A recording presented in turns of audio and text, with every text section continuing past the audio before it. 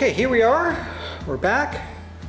All of the 7-inch and 8-inch lures now have their stainless steel wire added. This is the 8-inch. And here's the kind of hook that we're kind of looking for, just to put everything in perspective. Now, one thing we haven't talked about is what is our target weight. Now, it should be obvious that if I add no weight to this lure, it will float. It's a given. It's got lots of wood, a tiny little bit of stainless steel, and have some hooks on it. This will definitely float. Now, this one is 143 grams. Now, I try to rate the weight on all of my lures. So when I was casting this one the other day, I thought it was really quite heavy.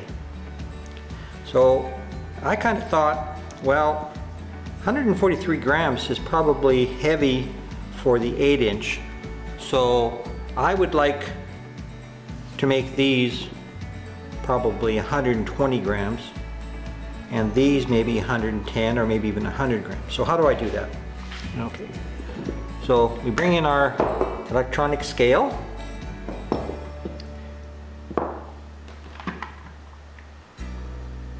And we turn it on. So let's just weigh the previous one. We're 147 grams there. Okay, a little bit of measurement error from time to time. So let's measure this guy. So that's 96 grams. So I'm going to rate that on the lure.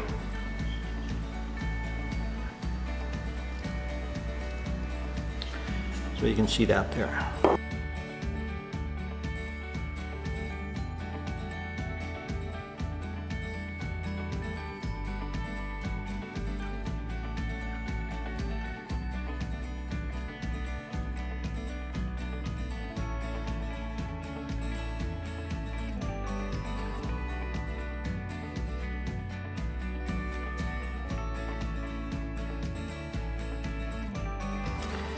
Now we have to figure out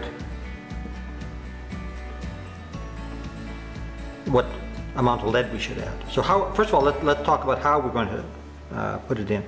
So if you look, this big back area here is the likely place to put the lead. There's no reason to put it up front. You don't want that front end, nose down. Lead in the back here. We actually had a couple choices. When we had this lure in two pieces, we could have dug out some wood on both sides and put it on the inside. This though, being a popper, is not a high-tech hook. When it's on the surface and it's being pulled, it's flopping around, so there's really no reason to have the lead inside. The easier way would be to drill a hole here and pour lead in. Now, how many holes? We don't know yet. Same thing for the 7-inch, going towards the thicker part, and you know, mark them all. The actual position of the lead doesn't have to be towards the back, but if it is the back, maybe, yeah, I might even actually move these things. If it is towards the back, you notice that if you look at this thing, it kind of looks like a bullet. So when you're casting it going this way, if you have lead at the back, it's going to be like an arrow. It's going to want to pull the line out and go in a straight line.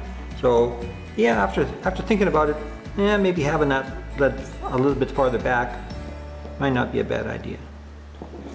But as far as being centered, it should be centered, but it certainly doesn't have to be centered, because as that lure is being kind of jerked through the water, you kind of want it to kind of flop around.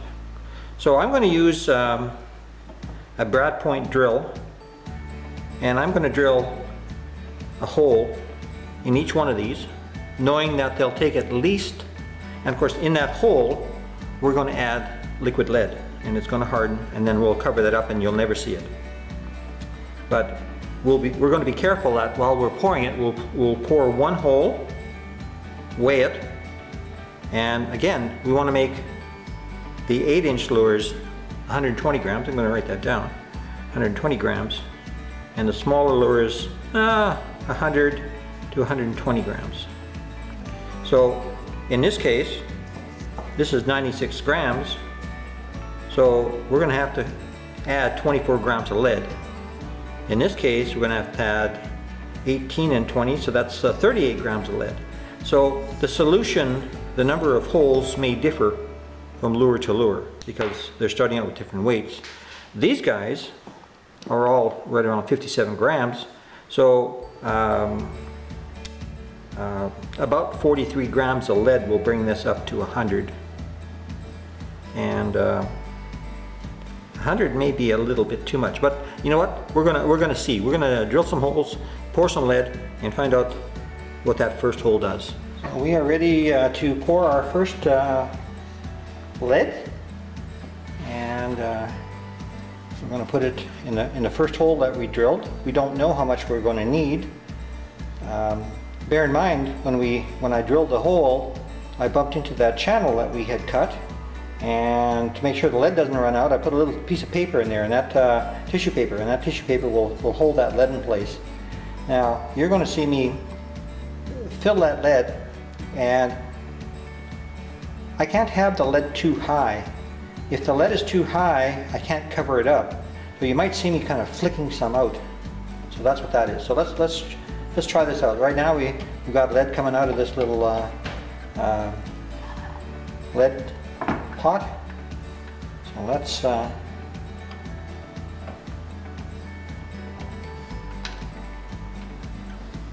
okay, so I can't turn it over for you to see it, but you can see it's a 1/16 of an inch, maybe a 32nd inch down, and in just a few seconds it hardens, and now you can see it.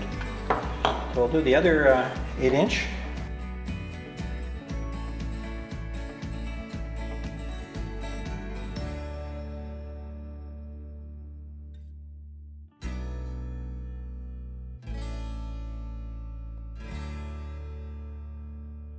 So I'm going to turn off the camera for the moment. I'm going to weigh all these guys, and we're going to determine if we need more holes. For the 96 gram 8-inch, I decided that I needed at least 2 more holes, and we're going to focus on this lure and see what we can do about probably getting him closer to the 120 mark, maybe 110.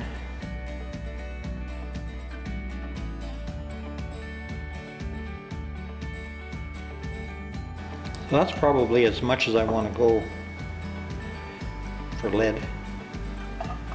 Let's see what we got. Oh, wow. We've got 118, so that's within 3 grams, so that's perfect. So that's kind of how you do it. It's not exact science, but you can have a target weight and zoom in on it based on the number of lead holes that you pour, and target the right weight and get pretty close.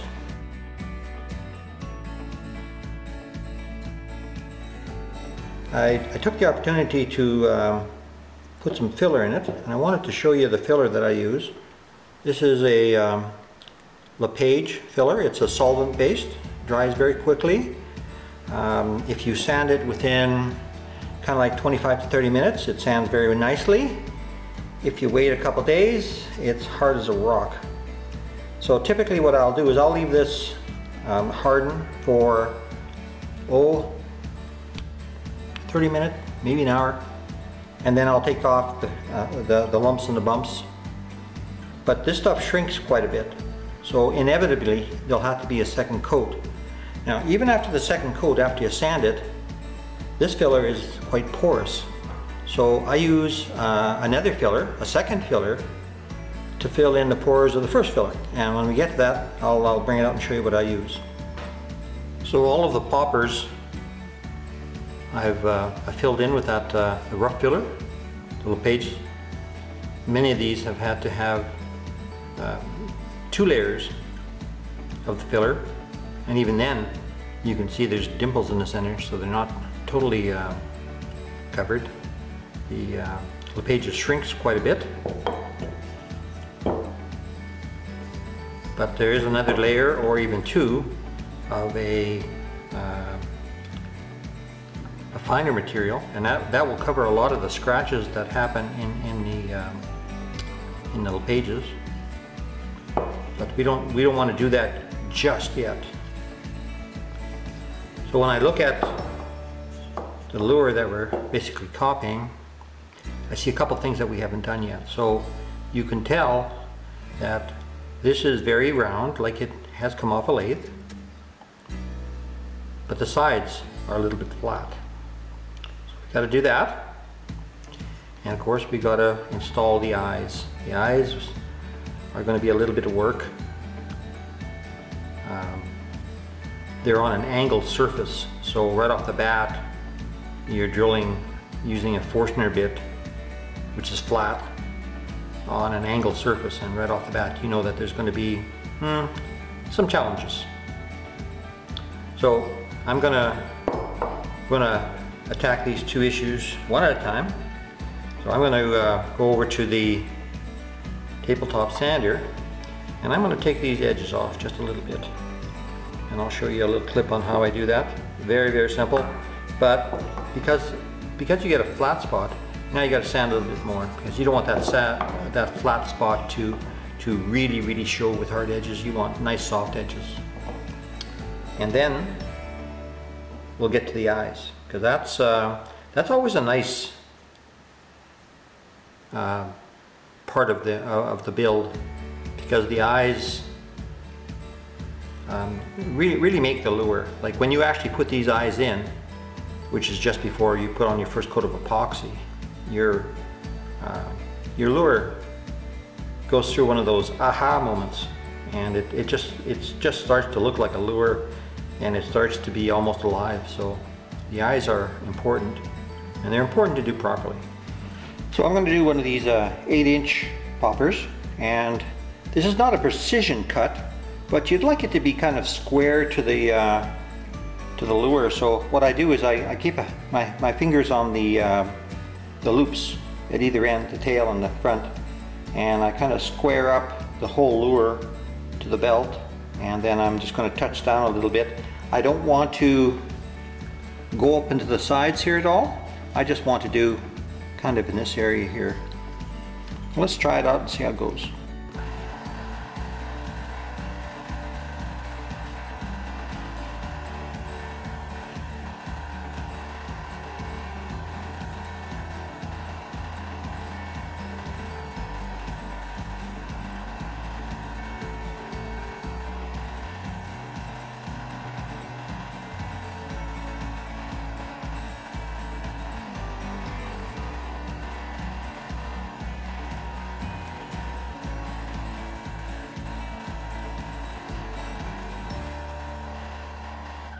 That's typically what you're looking for. And now of course I'm going to take, probably start, maybe not with 80 grit, but I'll start with 100 grit. Take those sharp edges off, and that will kind of blend now into the lure and look very much like the hook that I'm trying to copy. I have 3 more to do. I'll get back to you after I'm done. So now we have to make a socket for the eyes. So I brought this lure back as an example of the easy way. So this lure has eyes that are directly opposite each other, and they're relatively flat, parallel to each other. So these are really easy to make, because what you do is when you've got a block of wood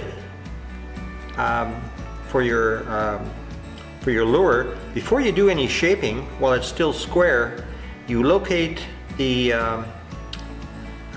center of the eye and you drill a little hole, and that way that center of those eyes is frozen. It'll always be there, it'll always be right. And this is an example of one of the lures that I've done like that. And once I started that, I saw that on a YouTube video, wow, I never ever had a wonky eye again.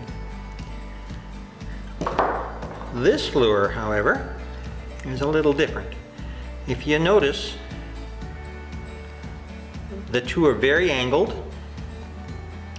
and they're also angled this way as well, so it provides a bit more of a challenge. So what you do is you have to, I use a vernier, and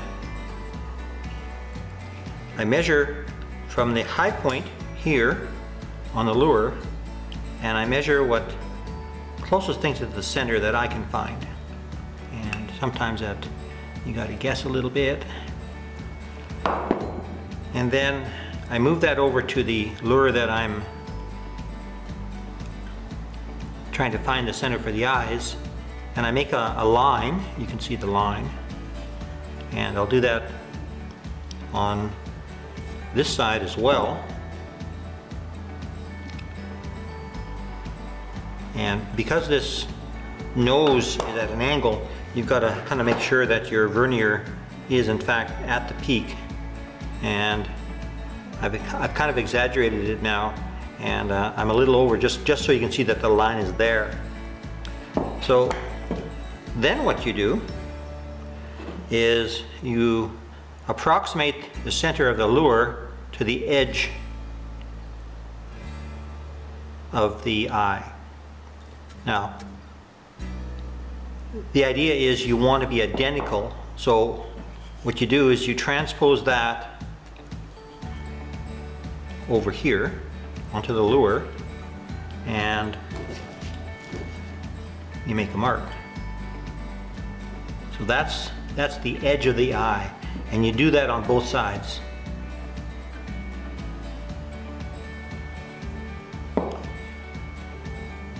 So now you know where the edge is. Now,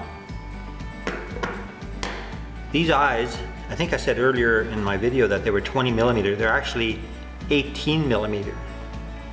So you need to go down half of 18 millimeters, which is another 9 millimeters. So you locate your 9 millimeters on your vernier, and then that's where the center should be. And if you do that correctly on both sides, this center here is now where you're going to do your drilling with your Forstner bit. Now, one thing that I like to do, the Forstner bit has a little, very tiny drilling guide in the center of it. So the Forstner bit is flat. The problem is that this is concave, and you'll see in a little video how you kind of manually do that. But what you end up with is a lure that looks like this.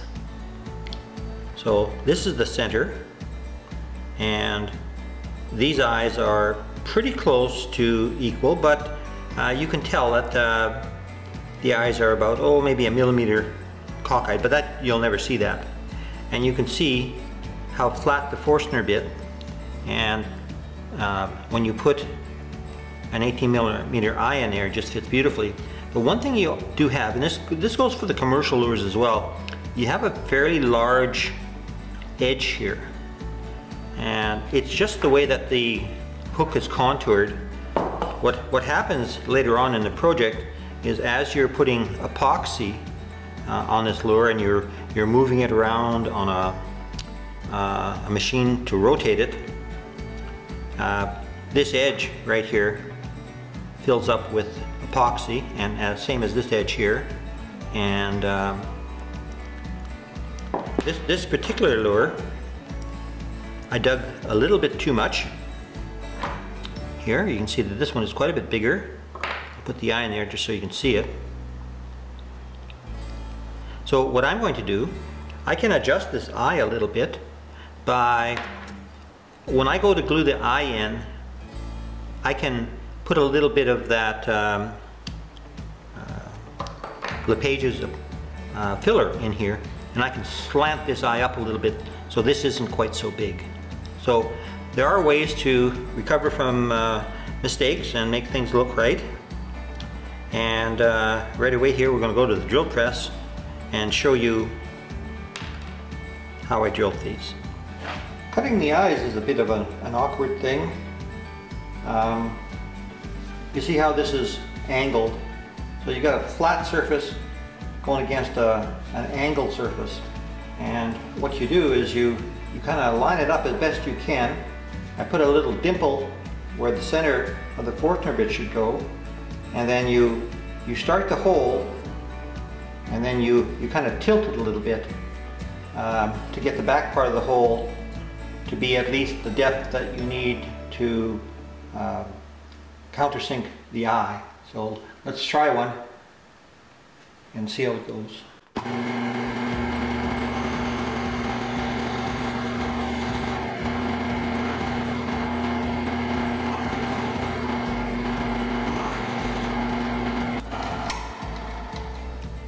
So this is what it looks like. This edge here is usually quite a deep ridge because of the angle that it's being dug at. But the eye will fit in there very, very nicely. I may put a little bit of filler in there when I put the eye in to bring the eye maybe just not quite so deep.